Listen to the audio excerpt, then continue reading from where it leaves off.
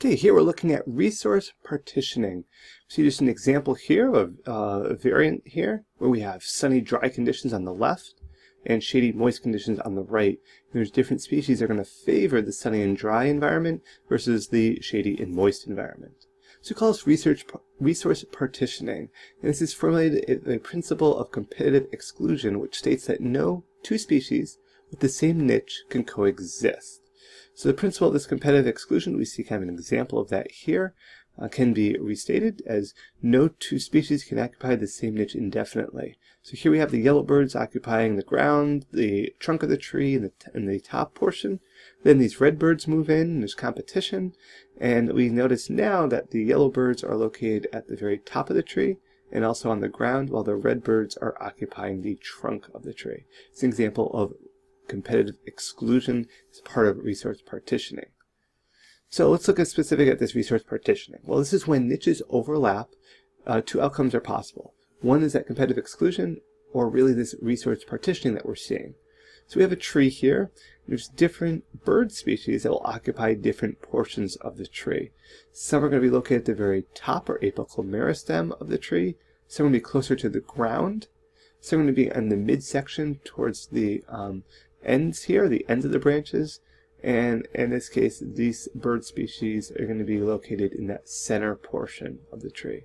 All of these warbler species, they're all warblers, they all occupy the same tree, but because of resource partitioning they're occupying different specific niches or different specific areas within the tree.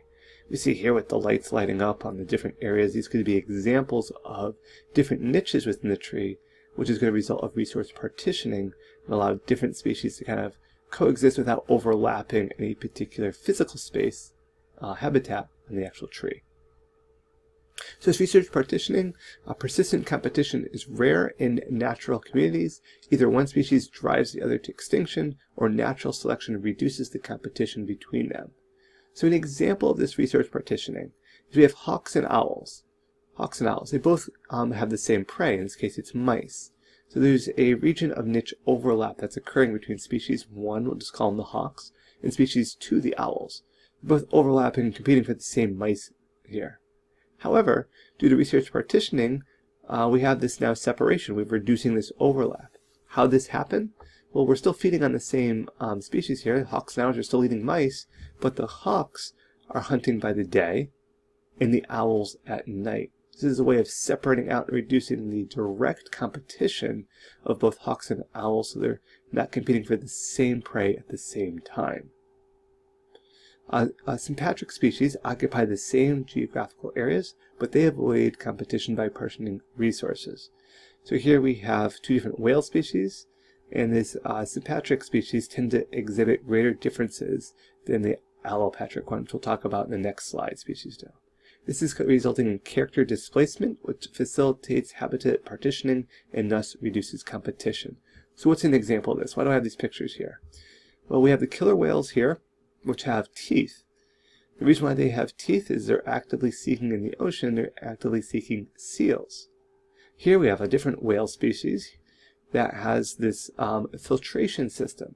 They're both living in the same ocean, but these are going through and straining out a small little plankton so that they can feed. So this is sympatric species. They're occupying the same geographical area, but avoiding competition by feeding on different food items.